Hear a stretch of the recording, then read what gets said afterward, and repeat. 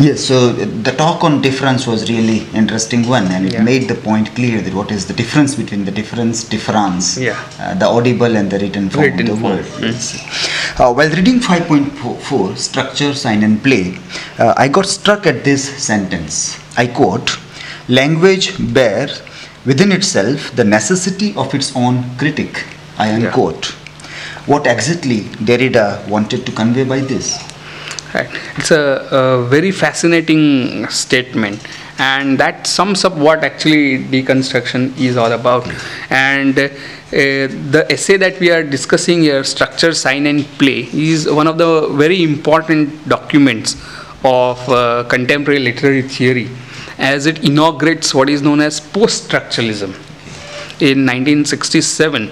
By post-structuralism, we mean not outright rejection or criticism of structuralism, but going beyond by critiquing structuralism. So the essay is actually a critique of Levi-Strauss, and a very famous anthropologist who made structuralism very popular. The statement that you say, that the language bears within itself necessity of its own critique, actually sums up the inquiry of deconstruction. What he implies here is that structuralism, when it began as a criticism or attack on metaphysics on one hand and science on another. Science was a predominant way of getting knowledge in the West. Structuralism began as a critique of the assumptions of science as well as metaphysics. Right? But what Derrida is questioning, that how come then that Levi-Strauss is using the same assumptions that you find in metaphysics and science in his own practice of structuralism. So what seems to be happening, that on one hand structuralism is a criticism of science and metaphysics, on the other hand it uses the same assumptions. And he talks about similar cases that have happened in the past. For example, how Nietzsche criticizes the earlier tradition of Western philosophy, and then Heidegger says that Nietzsche is the last metaphysician. Right? And then how Derrida actually critiques Heidegger, saying that Heidegger is the last metaphysician. So what is happening is the criticism that is being levied against tradition uses the same assumption that tradition is using. So what happens is that criticism can never go outside of tradition. It has to work within the inherited legacy of that tradition. And that happens because Derrida says it's because of the language.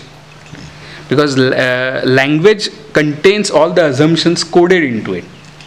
And as we saw in our discussion on difference, that the ultimate final meaning can never be grasped. It can only be promised and deferred. So what happens that whenever you make a philosophical statement, the ultimate meaning is already postponed. It's never there for you to take. So what happens, that difference makes ultimate interpretation or finality impossible. So what happens that when a philosopher sets out to critique another system, he is using the same language. And when you are using the same language, you are using the same ideas and assumptions. And that is why he says that structuralism falls prey to what it wants to prey upon. That is science and metaphysics. So similar case you might think of, say for example in Buddhism, which sets out as a critique of Vedanta. Right? Actually ends up sounding more like Vedanta. Right? So whenever you start critiquing something, you start resembling that thing which you set out to attack. And why this happens according to Derrida is because of the language. Because in language there is always this lack, because the ultimate meaning is always deferred, postponed. You can never catch that final meaning. And because there is this something missing always in language, the language demands critique. So any philosophical statement will always contain a blind spot which asks for a criticism. And that applies as much to deconstruction also. So deconstruction also falls prey to metaphysics, as Derrida says, and that's why deconstructive writing are most of the time autocritical. It questions itself ongoingly. Because when you question Western tradition, you're also questioning yourself. So it's self-critique, autocritique that it happens. So that is what the term, the statement implies. Okay. Thank you. Thank you for explaining. Thank you.